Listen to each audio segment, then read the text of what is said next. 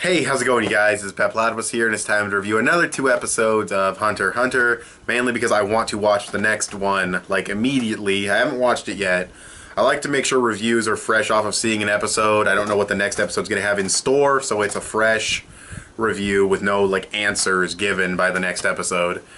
So yeah, this is episode 44, and it was another really good one. So we got fucking Uvogin, Wolverine-looking dude. I believe that's how you'd say his name. He's fighting the Shadow Beast. That's pretty much the majority of the episode.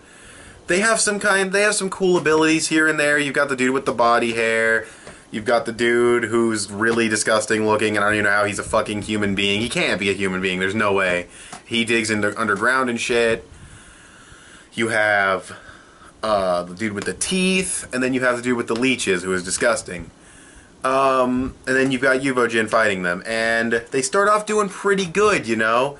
Pulls him underground, takes a couple bites, he's poisoned, he can't move, but he pretty much destroys them too, and I pretty much expected him to, but the way he does it is just badass. First of all, the Big Bang Impact, Fist of Destruction. That was ridiculous. That was incredibly badass. It was awesome. It was some Dragon Ball Z level bullshit. Looked awesome. Really epic. I knew immediately as soon as he did that, he was without a doubt an enhancer. But yeah, he does that, and he takes out the worm dude, who we think is dead. He turns out to be alive at the end of the episode. But, he takes him out with that. He starts fighting the other three. Now, the one dude with the teeth, he's biting him, putting poison in him and everything. They're putting leeches in his body and everything. They're doing pretty good. But no. The leech dude gets too cocky, he's really close to him. He literally bites off a chunk of his head, which was just disgusting. On a gross level and just on a fucking power level, that was disgusting. Spits him out, so he's not like a cannibal or anything. Or he did say his meat tasted bad, so maybe he is a cannibal. I don't fucking know. It's ridiculous. That was fucking freaky. Anyway, he's dead. Takes a chunk of his skull that was still in his mouth. Spits it at the teeth dude. He's fucked. Goes right through his hand and right through his head. Very violent. They've definitely toned down the censorship heavily. I can see why this show, because it originally aired in a morning time slot and then got moved to a later time slot. I can see why they moved it. It is much more violent than it used to be at this point.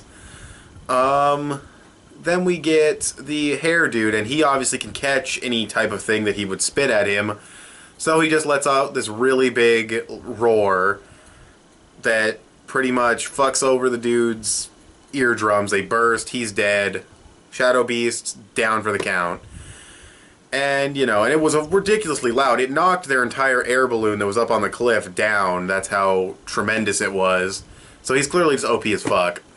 And then we have Kurapika, who's fucking super pissed because his shirt got ripped off. And you can see his logo, and Kurapika goes in, get ready to fight. Melody does some interesting, I guess it's probably Nen, where she plays this song and calms everyone down, so that was interesting. But Kurapika still thinks he can beat them, and he ends up going in, he captures Uvogin while he's still poisoned before they can heal him. And there was kind of a funny scene with fucking the one baby-faced dude. He's not like a baby, but he's like the really young-looking dude.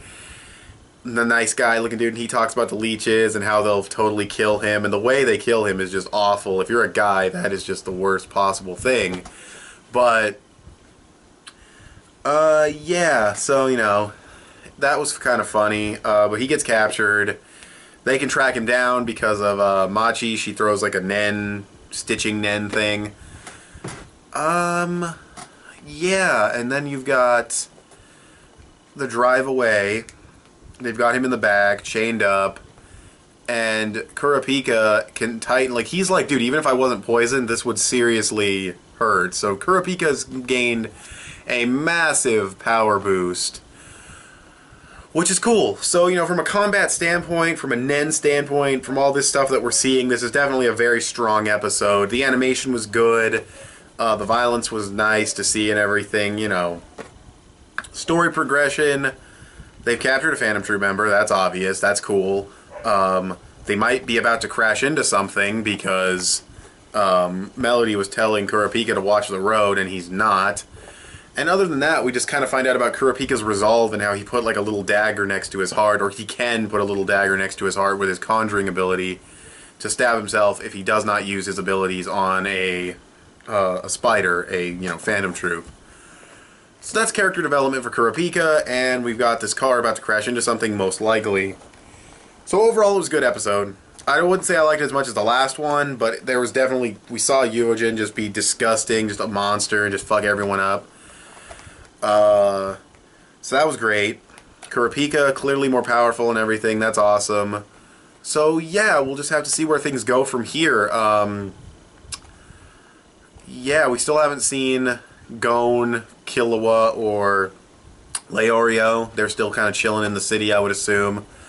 But we'll see where things go from here. It's definitely very interesting, very good. I'm liking the combat so far. So yeah, I'm not going to drag this out too much longer. This was a pretty dang good episode. I'm going to give it a 9 out of 10.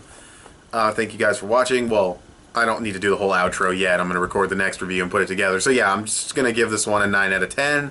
And now we're going to review the next episode. Okay, so episode 45. This was pretty badass. So we pick up with the car chase. Nothing was really in front of them, so I don't really know. It seemed like he was going to crash into something, but I guess she was just telling him to look forward in case they don't, so they don't crash. But they're being followed by the Phantom Troop. They're cramped into a little car, driving. They find the little string that, what's-her-name attached. They throw it off. Then the Phantom Troop gets attacked by more Shadow Beasts. They get attacked by the dude who was able to take the treasure and put it inside a little bag. He actually traps their entire car inside of a little bag, so that Nen ability is very powerful. But they all escape the car, except for the one samurai type dude because he was cramped inside. That was kind of funny. And then other Shadow Beasts show up, and we don't really get their names even, I don't think. They all just get destroyed without even seeing their abilities. Which is kind of disappointing, but it makes sense. It's to show how strong the Phantom Troop are. So, we got Phantom Troop kicking their asses. They keep the one dude who took the treasure for torture, and we see Kurapika's group take Uvogin in for torture. And, he's basically like, I don't really want to fight you guys, blah, blah, you guys don't have the treasure, so let's just forget this happened. Kurapika ends up punching him right in the face, which was pretty epic. Then Kurapika goes to meet with Hisoka, and that's pretty much that section of the episode. So then we have Kurapika meeting with Hisoka. Hisoka wants to team up, that's the important thing. He tells us a bunch of Phantom Troop stuff that we pretty much already knew or could guess. I figured Hisoka wanted to fight the boss. He had that jizz face. But yeah. So, he wants to team up with Kurapika. That's awesome. That's really awesome. I really like that. I think that's very interesting. And it seems like something Hisoka would do. Then we have the breaking out of Uvogin, which is a few more Phantom Troop members. A couple we already saw. A couple of them that haven't been in action yet. The one weird tracksuit dude, he has like this crazy snake thing on now. I don't know why he wasn't wearing that before, but yeah, they sneak in as dudes with suits. They rig the conversation and everything. The one dude apparently can control guys with like a cell phone or something. I don't know, that was kind of weird. But yeah, they break him out, and he's awesome. He wakes up, he screams, he's just destroying shit, demolishing shit on his way. He's pissed off, and he's like, we're not leaving, or I'm not leaving until I fight the dude with the chains, which is Kurapika. So that's awesome. They have their treasure because they tortured the one dude. So their goal is pretty much met. So I don't know how much longer this arc's going to be. I'd imagine it would keep going, though. I don't think it'd be this brief, considering how built up it was. But they have their treasure. The thing that's probably going to keep them around is Uvogin wanting to fight Kurapika. But I think the team-up is interesting. The Phantom Troops, their goal has been met, at least for now, so that's some story progression there. And, yeah, so overall I thought it was a good episode. Getting the Shadow Beasts, getting their asses kicked shows how strong they are, so it was a good episode, not as good as the last two, so I'll go like 8 out of 10. I still really enjoyed it, obviously, so it's not like it's going to get a bad score, just not as good as the last couple episodes. But like I said before, the action was good. I love characters who just storm through stuff, like, so over the top. He's just, like, breaking everything with, like, his head and just ramming through walls. That was awesome. So yeah, I thought it was good. Very good episode. 8 out of 10. So we go from, like, what did I get that one, a 9 or a 9.5 to an 8. So obviously this arc is very good so far now that it's actually gotten into full swing. We'll see where things go from here. So I want to thank you guys for watching these 2 reviews. Tell what you guys thought of these episodes in the comments below. I will talk to you guys later. Bye.